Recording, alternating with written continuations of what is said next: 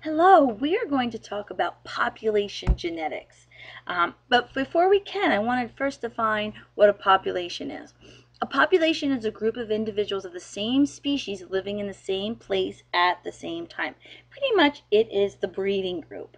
And population is the smallest unit that can survive or evolve. Population genetics is the study of allele frequencies within a population. It pretty much is how populations change genetically over time. The term frequency is the percent of an allele in the population. Okay, so just to kind of give you a little background, the significance of Mendel's work was not recognized until after Darwin's death. So population genetics kind of came about in the 1920s.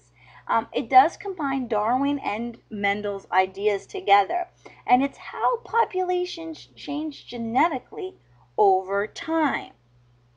And what we're going to work on is this Hardy-Weinberg equilibrium. The frequency of each allele in the gene pool will remain constant unless they are acted upon by other agents. So back in early 1900s, 1908 or so, there were two guys. There was Hardy, which was a British mathematician, okay, and Weinberg, which was a German physician. They kind of got together and they were just trying to figure out what was happening.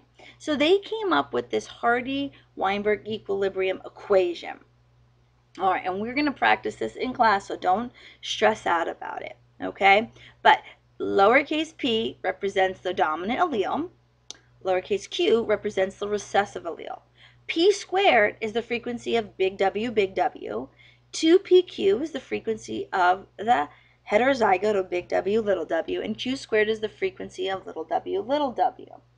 Okay, so the two equations that we're going to be working on is p plus q equals 1 and p squared plus 2pq plus q squared equals 1. Now, it's kind of going to be like a plug and chug. We're going to figure out what one thing is. We're going to use one of the equations to figure out what the other letter is, and then we can modify with the squares and so forth. Okay, so there's a fictitious example in your book. It talks about blue-footed boobies either have webbing on their feet, which is recessive, or non-webbing. Okay, now what they found, okay, was that this was the actual genotypes that have occurred. Okay, the easiest way that we can do this is when we know what the recessive type is, because the webbing is recessive. It only is little w. The dominant or the non-webbing can be either homozygous or heterozygous. Okay, so we can figure it out based on figuring out the number of the recessive. All right, and then when you look at the actual Punnett squares, it works perfectly as we did this. So again, we're combining Mendel and Darwin.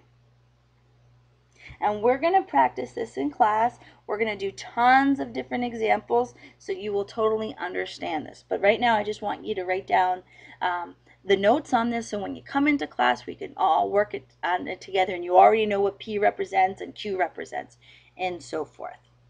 Okay, and our last term is modern synthesis. So this is a theory that focuses on populations as the units of evolution, as well as the central role on natural selection. So it incorporates population genetics, paleontology, taxonomy, biogeography. All right, so all of that is combined together. So if you guys have any questions, please see me tomorrow in class, and we will practice tons of examples on Hardy-Weinberg, and you'll be doing a couple labs on it as well. Okay, thank you.